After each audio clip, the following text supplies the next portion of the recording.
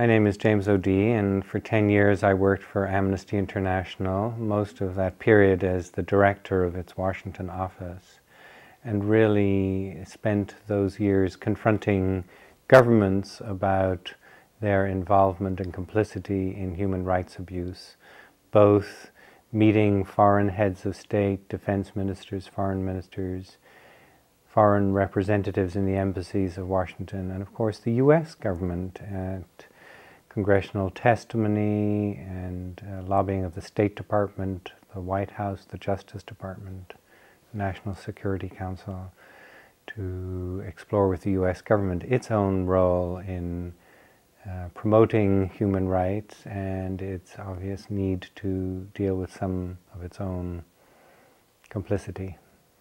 And and the project I'm looking at is, the build-up to the military intervention in Iraq. So from your time period at Amnesty International, were you doing anything regarding Iraq and with the United States, or what was your experiences with what was going on?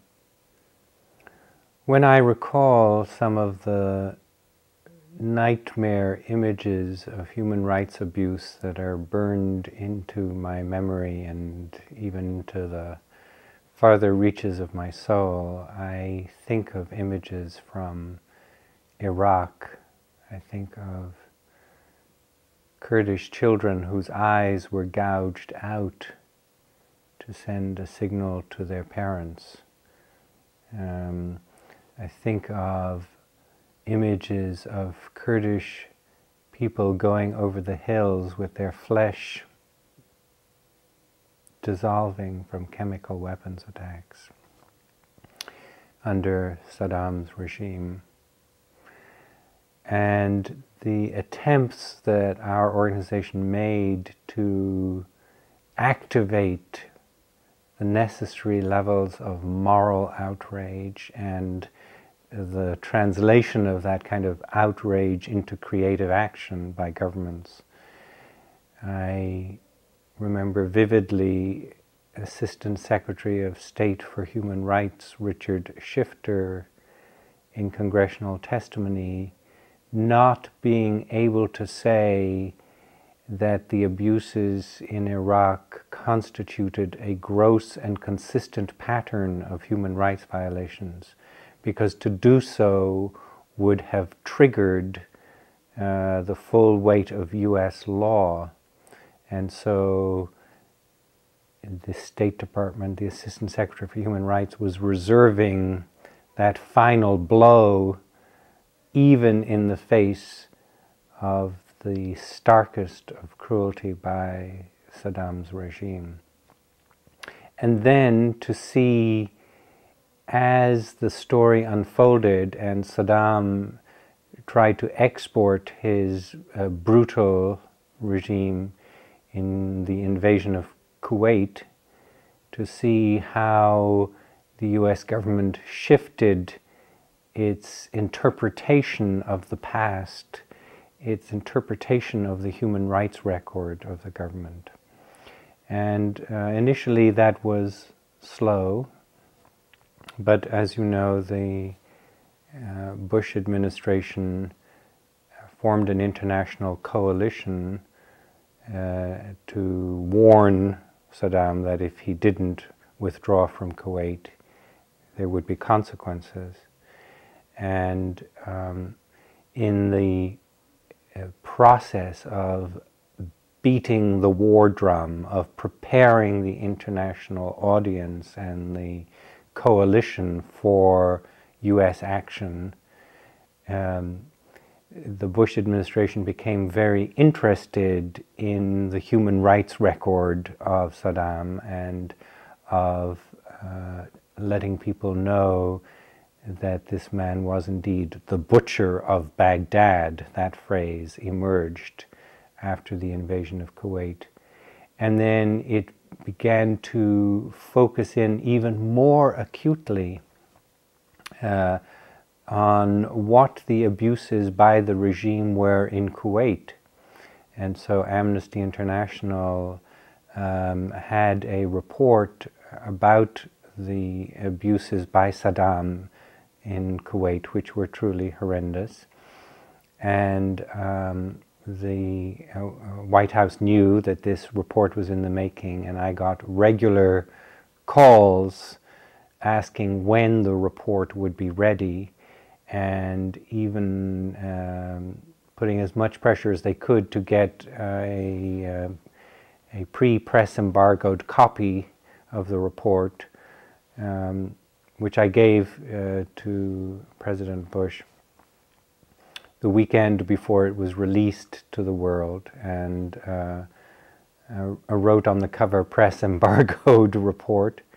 He read it at Camp David that weekend, and as he returned, there was a kind of press uproar because the president had said that his wife had attempted to read Amnesty's report on Kuwait, but it was so sickening she had to put it down. And while he didn't specifically break the embargo, he let the world know that the Amnesty report was about to be released and was horrific in its denunciation of the abuses of Saddam's regime. And so what the White House actually started to do then was to print up copies of the Amnesty report on Kuwait. And I had a call from, I believe it was an Episcopal bishop, who said, did you know that President Bush is handing out copies of this report? So you had a deeper and deeper involvement, engagement in the human rights story, but used very centrally as a rationale for military action. And this conversion to the human rights arena happened precipitously, and was not, I think, out of the deepest motivations for the human rights story per se. And when we flash forward to the intervention in 2003, the U.S. going into Iraq, part of after the intervention was undergoing, they were saying we're bringing democracy and we're getting rid of a brutal dictator. And I think they sort of framed it as this moral dilemma where Saddam had committed all these human rights atrocities and we have to get rid of them.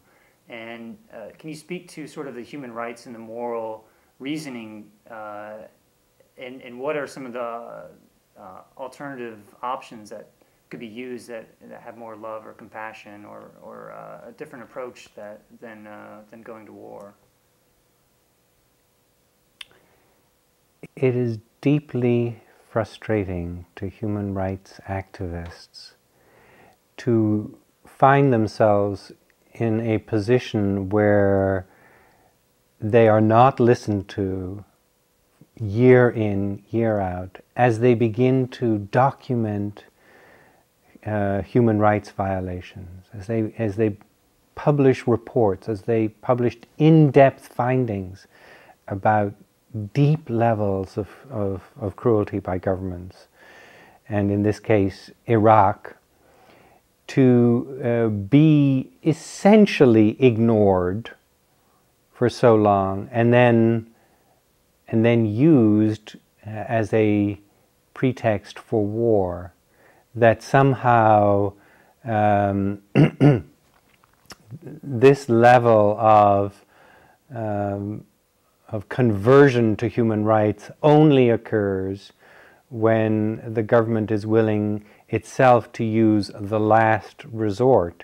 And so the first basic, moral position here is the attention that is required when human rights situations are building. This was clearly the case in the former Yugoslavia, of repeated build-up of human rights information and finally military action, as it was in Iraq. And if there is truly a commitment to human rights, it needs to be when something can really be done about it. And I think it's quite distressing for human rights activists to see that their work is ignored when thousands of lives can be saved. And then, in this case, many years later, after the peak of the atrocities have really been over, I mean, the most egregious violations were not happening in Iraq when the U.S. invaded. They had happened in the previous decade and were essentially not acted upon. And when you look at, coming to work every day, being morally outraged, eventually you move to the type of work that you're doing now. Can you speak to, what you're doing now and how you see how effective it was to be morally outraged and be ignored, is what I sort of hear what you're saying. I think that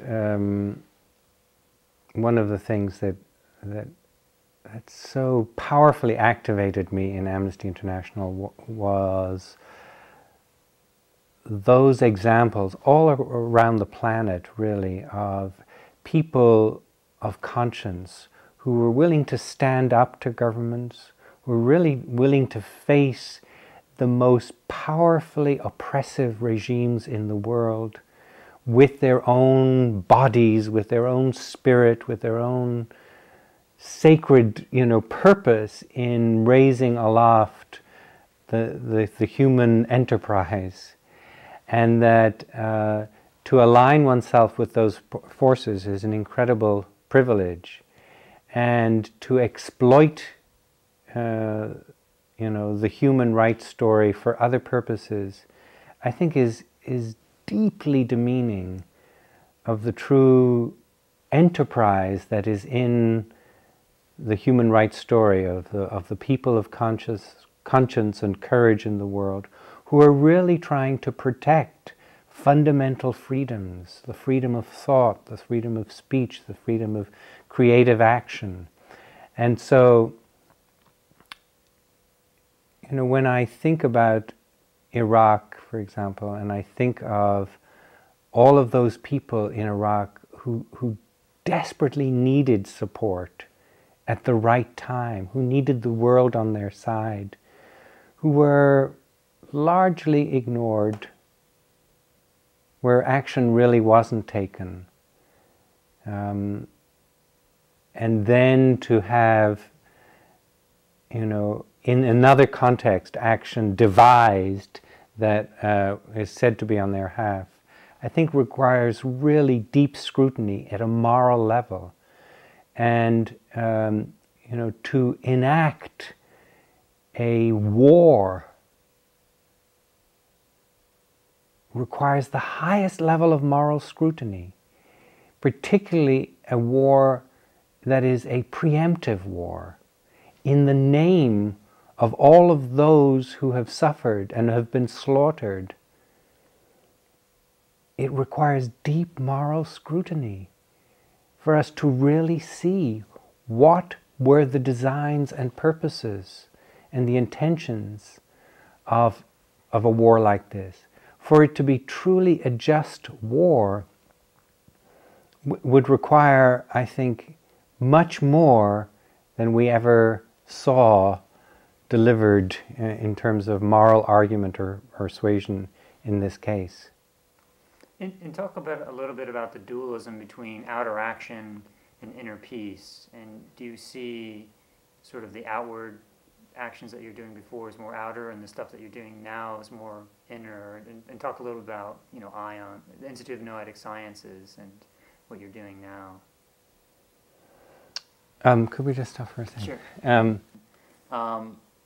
So speaking of sort of the spiritual aspects of these types of issues and what we see in the media, what types of things or messages would you have liked to have seen incorporated in the debate leading up to the war in Iraq?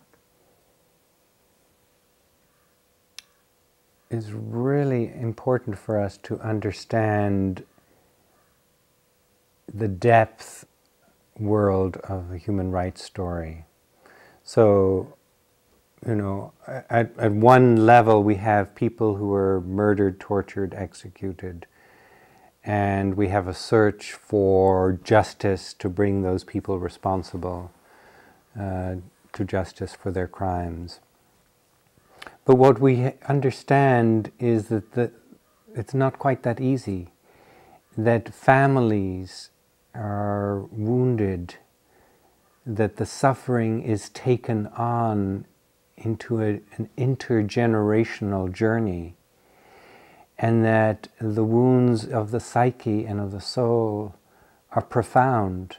The grandmothers who were raped in Bosnia weren't raped out of licentiousness by the soldiers. They were raped because they were images of something that was sacred to the community. If you rape the grandmother, you're stabbing the deep psyche of the community in an intergenerational wound. So oppression is always about making dirty, making trash out of the dignity of another. It's trying to rob the spiritual depth, the soul, the dignity, the honor, the beauty of whatever it is you are trying to erase, disappear.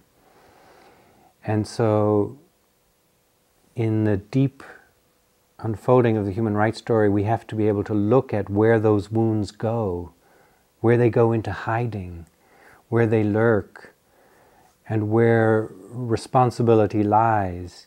And you begin to see, as you look historically, it's almost like Arctic wastes of incredible levels of responsibility for abuse that are left unaddressed, untouched. I think of the US government, and I think of the US as a country and its beautiful aspirations and its search for the soul of democracy. And yet there are great areas of consequence that have to be confronted in the soul and psyche of America with regard to being the world's largest exporter of all kinds of weapons of destruction. That once you get into the deep story, you have to look at consequences. You have to look at the whole behavior. You have to look at the dark underbelly, the hidden places, to see the full story. And so, just as the person of conscience brings their own light, there is, in the depth of the human rights story, the word truth is there. What is the truth? And again, that's a very layered experience of there are superficial truths, and the media know how to report those. The deeper truths, the deeper you go, they require more courage to explore. They require looking into that dark underworld and facing stuff that is difficult to face. But we know, even in a simple psychological equation, that unless one does that as an individual, one is going to have some psychological problems. And so the psyche of America is one that has some very lofty purposes and has a dark underworld that it has not made itself accountable for. And the media, in large parts, reflects less and less an ability to explore that dark underworld. And it's not just about conspiracies and stuff like that. It's about facing the consequences of certain avenues of action, of looking at relationship. And, as one explores the field of consciousness, for example, one can no longer live with any sort of ease in a polarized dualistic framework that says good is here, evil is over there. They are not related, they are inseparable. When the people of Bali were, I'm just okay. I'm in the film. I'm focusing on just Iraq, so Okay. I don't want to go too far off Okay. these other stories that are important but not going to be integrated. So I guess another. So 9/11 is not... Well, in 9/11, I mean, to follow up, I guess, when you look at the trauma of 9/11 and what it did to the psyche of America during this time period, you had a lot of fear still. So Right. Can you talk a little bit about... Well, that's where the Bali reference was. But Oh, maybe okay. But yeah, so in Bali, when they were hit by the terrorists, shall I? yeah, just start from... You can edit. When Bali was hit by the terrorists, the dominant Balinese response was, what is our relationship to this? Think for a moment what might have happened if the US government had for a moment asked itself, what is our relationship to this attack upon us? What might we have done in the world to have drawn so much anger towards us? Not that there is a simple, let's beat up on ourselves equation here, but at least that basic question, what is our relationship to this? And how can we change our relationship to it, is really fundamental. And the level of denial, the depth of denial in the US government's response to create a scenario in which the only way out of this wound, of this terrible wound, was to deny the truth system around the wound and to look for some alternative attention-grabbing phenomenon. And so the whole response of the country was drawn into this level of theater, a theater of denial, a theater where the substance of truth was really lost. At every level, the substance of truth was lost in the basic arguments about this war. Those were proven to be great falsehoods.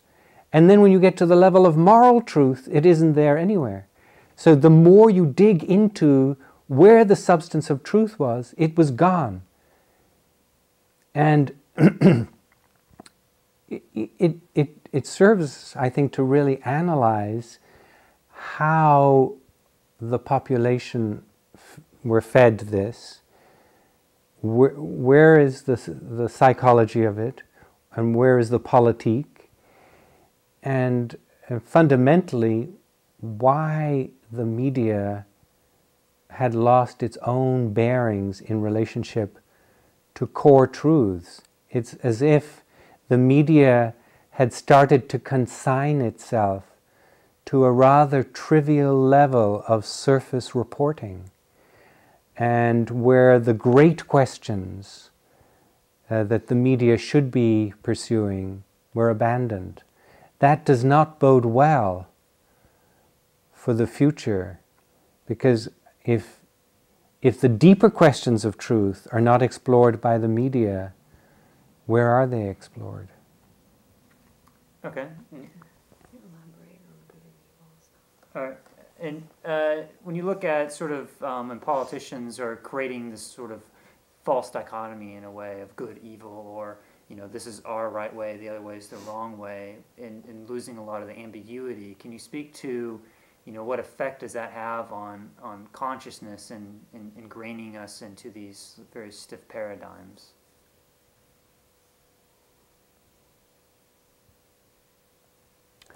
So we would say that, you know, Western civilization has come into being around a fundamental dichotomy or split between spirit and matter. And, you know, we talk about this in terms of the Newtonian approach and so on.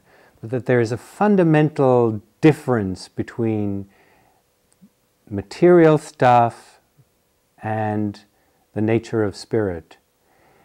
That split works really well also for a simple moral equation of good and evil, that there is a fundamental split, that things, the nature of reality can be just like that. You have good over here and evil over here. You've got spirit here, you've got matter there. But everything in scientific research and study and the study of consciousness itself suggests that that is really a false dichotomy. That in fact matter itself is pervasively interfused with subtle energy. We know from quantum reality that the whole structure of the material world is of the subtlest, most refined forms of energy itself. And so we begin to look into a mapping of reality that is much different than the old right, wrong, God above, matter below kind of universe, into a universe of interconnectivity and so interfused and interrelated that it's inseparable. And as we study this arena, we see so much of the nature of the interconnection of our own thoughts and intentions and perceptions about the world. Now, in that kind of mapping, what you can see clearly is that good versus evil is a simple polarity, but that the framework of even the quantum world itself is non-polarized, is a both-and structure, not an either-or structure. And that we have to be able to work these levels of subtlety and complexity if we are to, I think, survive a story that is at best fundamentalist. And the fundamentalist approach is one of a meaning system that is self-enclosed in its own argument. And I think we need to examine systems that are self-enclosed in this way, whether they exist in religions or in politics, or even to some extent in the realms of the public media, because they contain nice dichotomies that are easily marketable, but that do not reflect reality. And so when you speak to a little bit about the evolution, cultural evolution, in the sense of realizing that there are these new categories and trying to integrate new categories, and how that flows into personal evolution, and then on a macro level, sort of cultural evolution.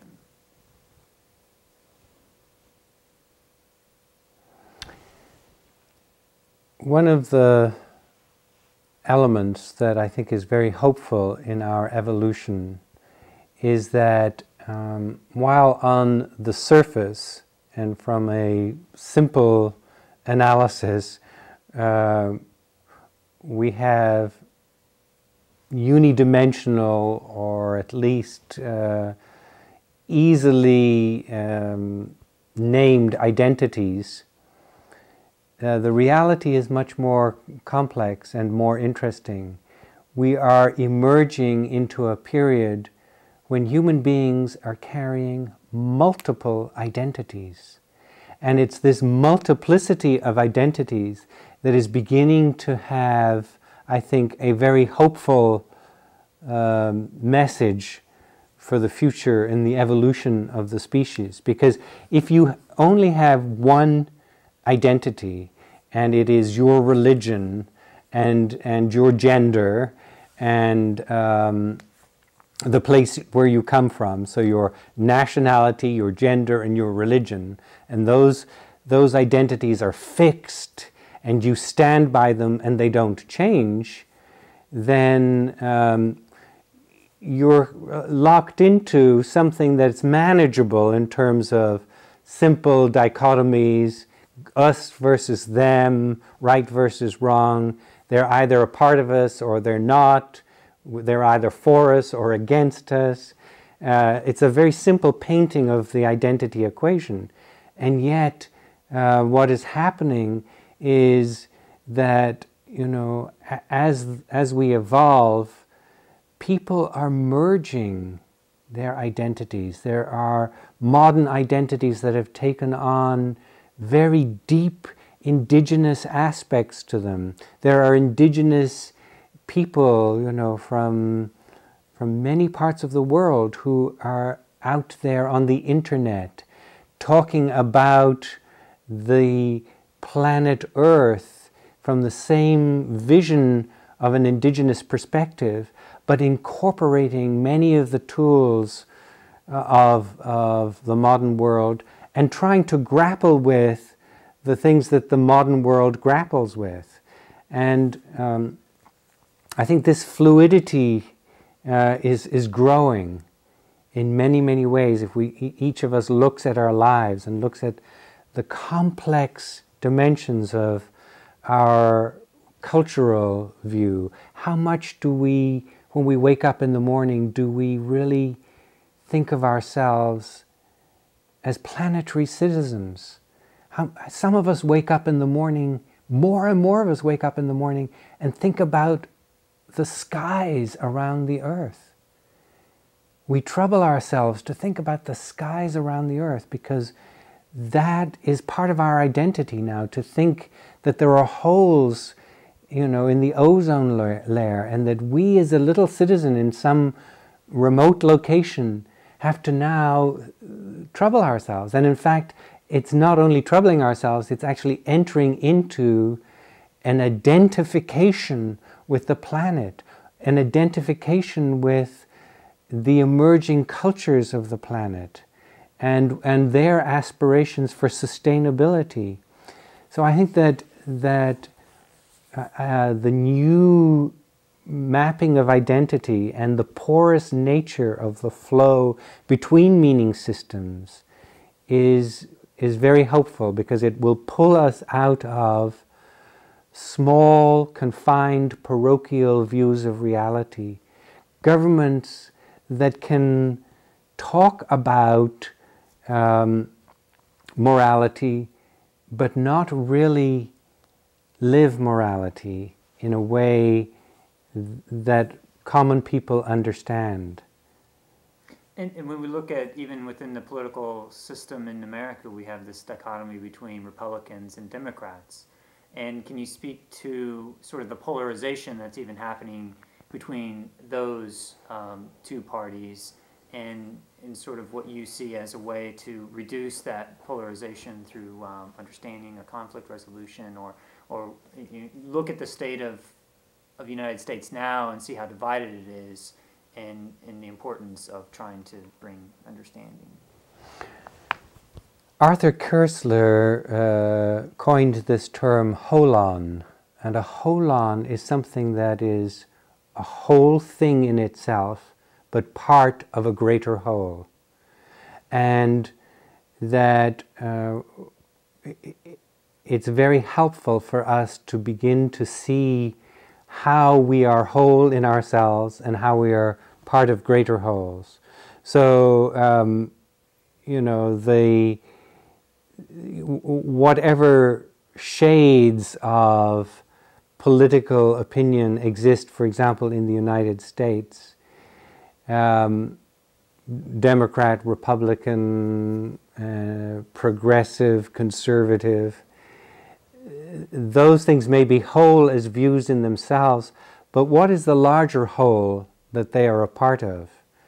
And when one goes to that dimensional level of seeing, well, what is it that in fact is the higher state of unity between these things that at a lower dimensional level are different. That's a really interesting question, because again one sees that at a higher level of unity there is much more flow happening than is perceived in this rather comic stereotype of the so-called conservative and the so-called progressive. There is an ocean's flow that is moving between them, and the danger would be, obviously, if there was a really rigid division between these views, but I can't see that that is possible. I know that the media play a tremendous role in affecting people's perceptions. In fact, we even talk these days about media trance, about levels of pulling in people's attention and awareness in ways that are heavily conditioning, much more deeply conditioning than picking up a newspaper in the morning alone. But when you combine the full effect of all forms of media, it can be deeply conditioning.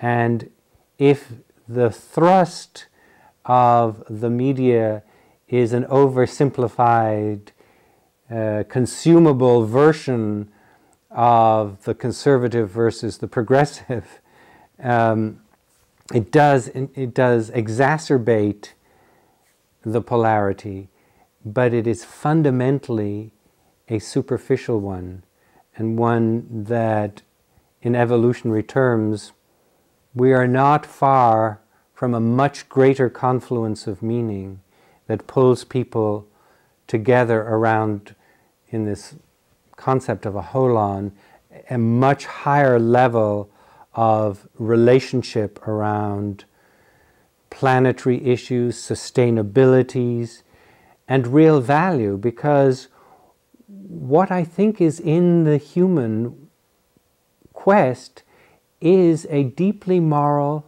purpose. That human beings, of course, go through all shades of political development in their evolution.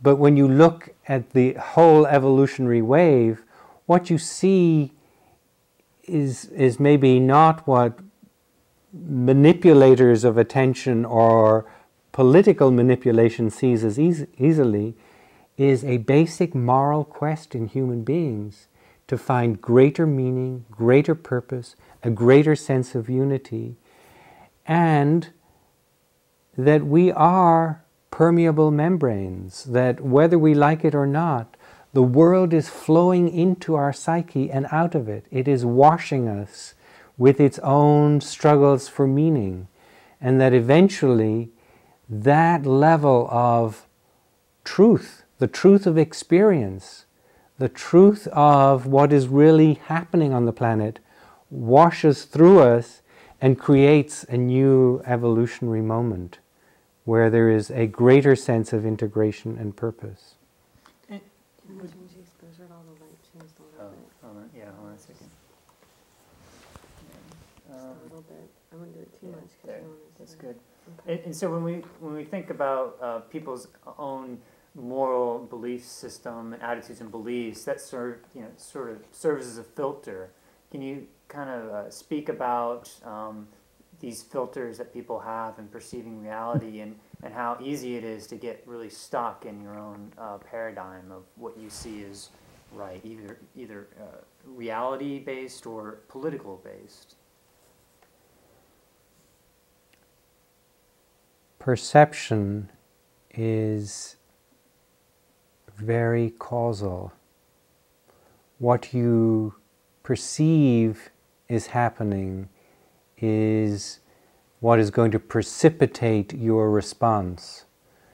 And so those who understand how to affect your perceptions, how to create filters so that you are tempted to perceive things in certain ways, know that they are going to have a causal result, and that we then have to ask ourselves, what is the practice around dealing with my own perception? Okay, how deeply entrenched in some matrix of manipulation am I, and how would I ever find my way out of it? It's a very potent question for contemporary civilized beings to be able to say, how can I use my own tool of consciousness to get out of the matrix, particularly if it's a destructive matrix, into a more whole creative matrix of human creativity and the maximal expression of my sense of being. And so it is to go to that place of perception. What am I seeing, and how does it relate to who I am? And what are the questions that I ask, so that really, constantly one has a view of the world. We call it a world view. This is how I make sense out of the world. Unless you are revising that world view constantly, you are in trouble. So there's a clue. If the world view is fixed, if it's like the movie is stuck, and you are constantly being fed the same vision of reality, there's a warning sign. Something's up. You're too deeply caught in what the spiritual teachers would say, the depth of the illusion.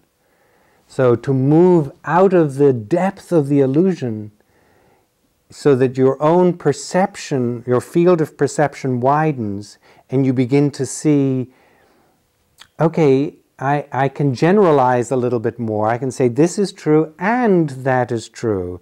The more I can generalize, the more my field of perception is going to widen. The more I will be revising my worldview. We know in consciousness studies that the most central activator of meaning is belief. What do you believe? Do you believe that, the table is made of wood? Or do you believe, that below the wood is a sea, an ocean of energy?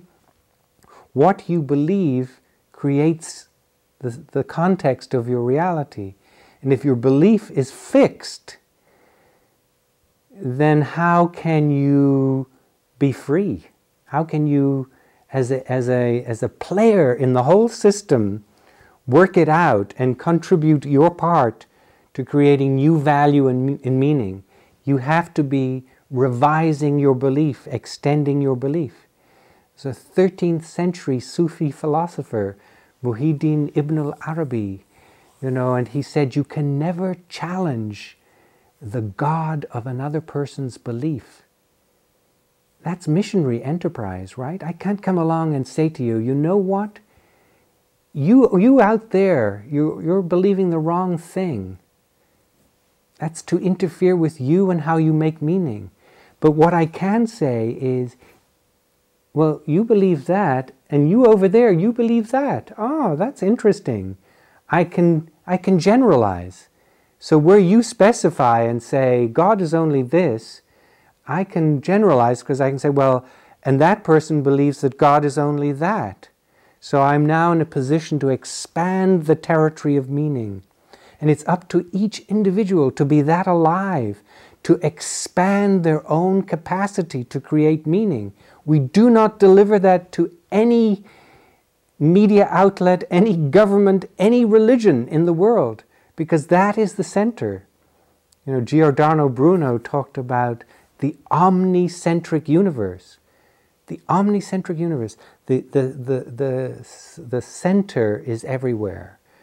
That's the most foolproof system for matrices of medium manipulation and trance that exists in the structure of the universe. Because maybe evolution realized at some point that there would be dangers for the human imagination and for the human soul and freedom. And so it had to construct a modality that would inherently give the human being the absolute right to its own freedom. And it did so in that way, by having within it the capacity to extend and create its own meaning and value system, and to share, of course, that with others. I think, hold on, let me just follow up, Jen. When you look at people's, what is it, Cameron? Or? I'm just telling you about the time and Okay. that you want to ask additional question at the end. So I'm saying. Okay. When you have, sorry, I lost my train of thought. Hold on a second. When you look at, I would know people who would say, well, I'm comfortable in my belief system. I like where I live, and I don't want to change who I'm voting for or what my belief, and why. What's the worst case scenario for being completely comfortable and locked in your own belief system?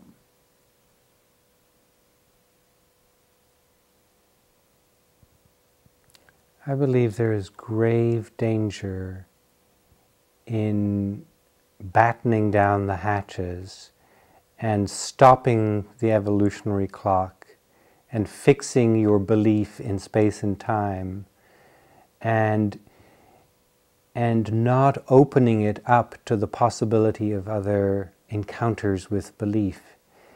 In some ways, that is my definition of fundamentalism. And your belief may look beautifully progressive, but if you are only going to stay there, it's a meaning system that does not know how to wake up in the morning and extend itself towards other meanings. If it has made some determination that those over there, whether you call them progressives or fundamentalists or whatever name or label you put on them, are not a place I want to go because I am so happy putting my feet up and soaking into my own belief system. It's quite enough for me. There is great danger there.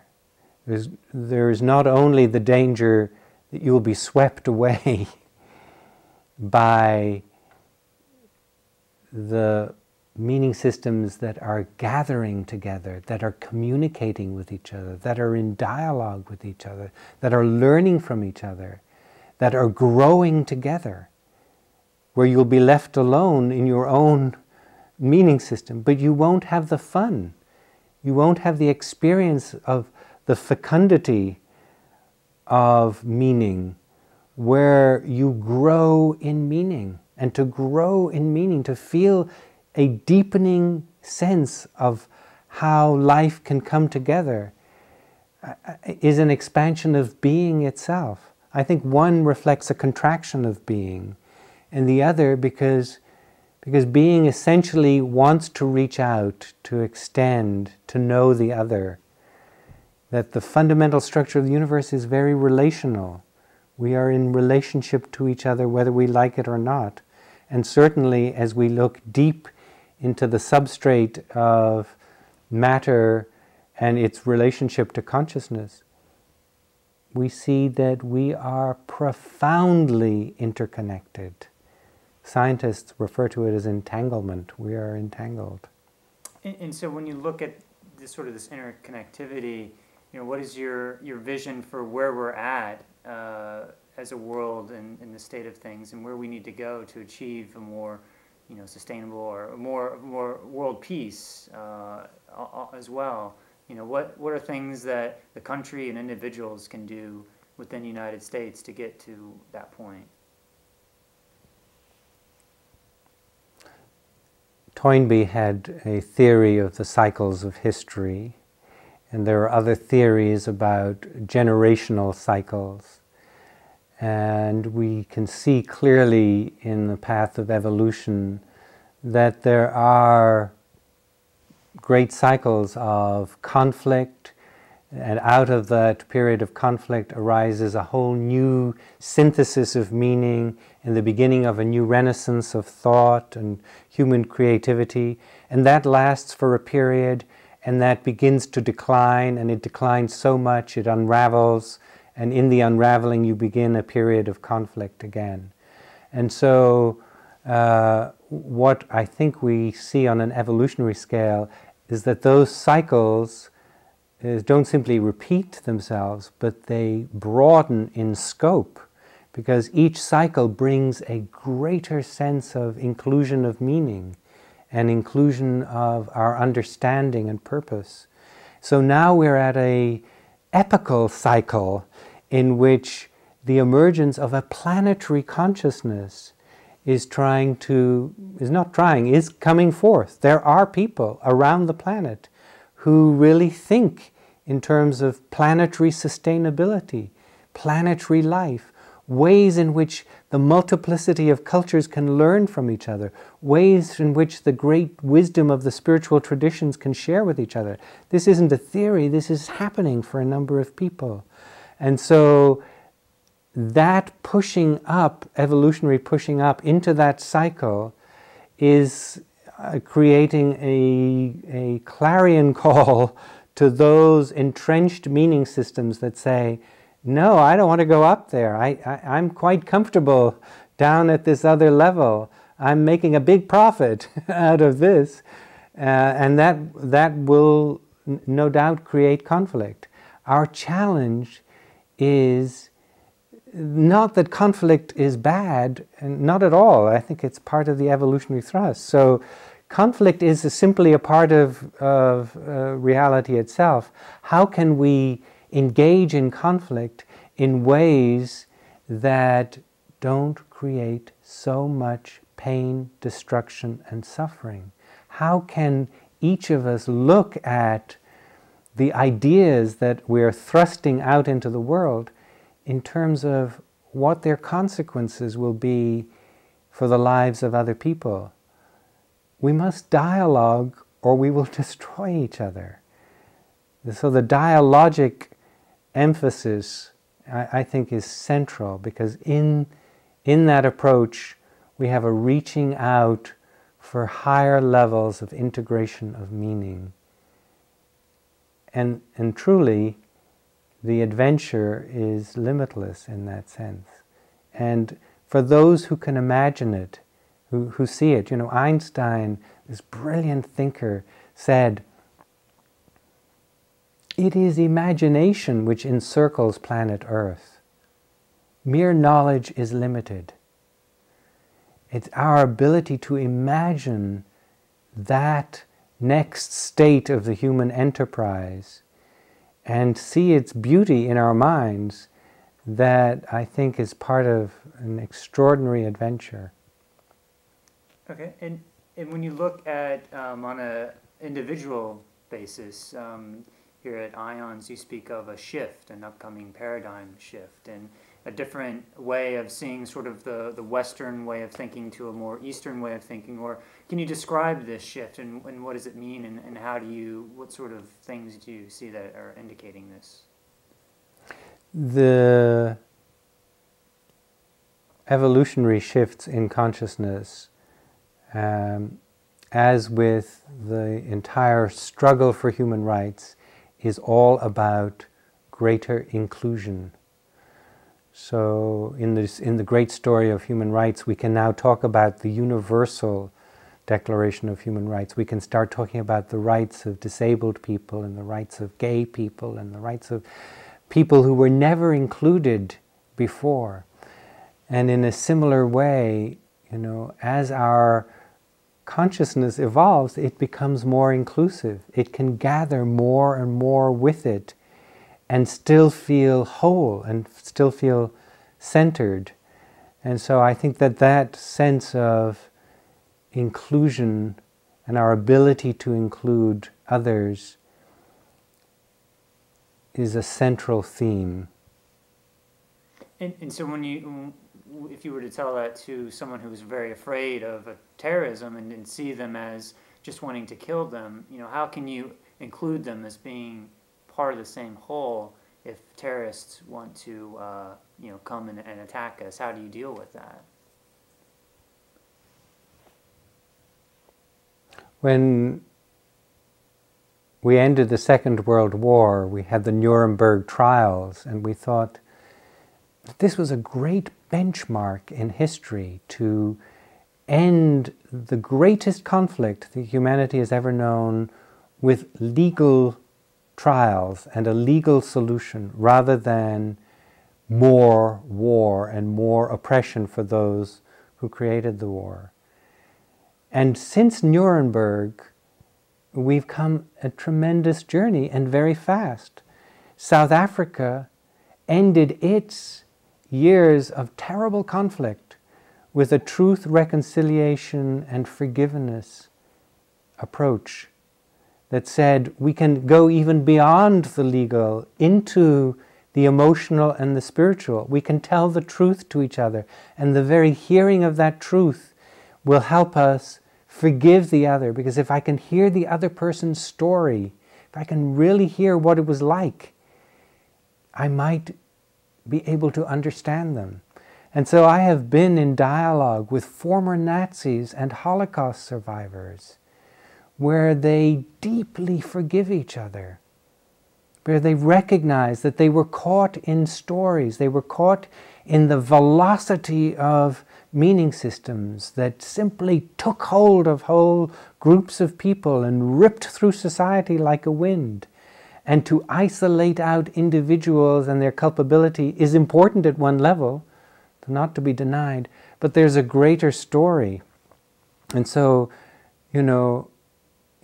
wherever we are and however afraid we are of the enemy at our doors, and the one that we are told is the truly evil one and the darkest of all forces, if we can imagine what humanness lies there, what is reaching on the other side, it won't immediately solve all of our problems.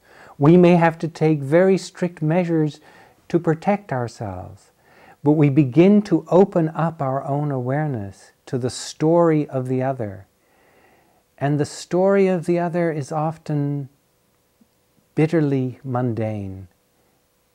Saddam Hussein did not have a happy childhood. And of course, that's not to explain away his level of evil, but it is to see him as a human being who got caught and who contributed to many terrible things. So the beginning of the story is always relationship. What is my relationship to this thing that comes towards me? And if we think we have no relationship and that we can simply close our doors and our windows and crawl under the blankets, we will find that what we are most afraid of is right inside us, there under the blankets, and we have to deal with it still. We still have to relate to it. Okay, let me do some room tone here, so just sit tight for like 10 seconds.